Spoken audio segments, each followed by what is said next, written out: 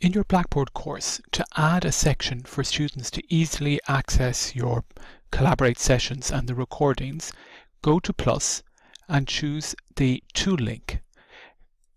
You can add the Blackboard Collaborate Scheduling Manager, which will be a quick place where you can set up your sessions and your recordings. And also, if you wish, you can make it available to users so students can see. So here you can call it Collaborate or whatever suitable name you want to use. Hit Submit and then move it to where you want students to see it.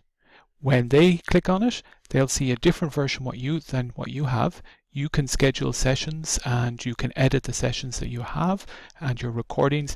They will simply just be able to see the scheduled sessions and the recordings. That's it.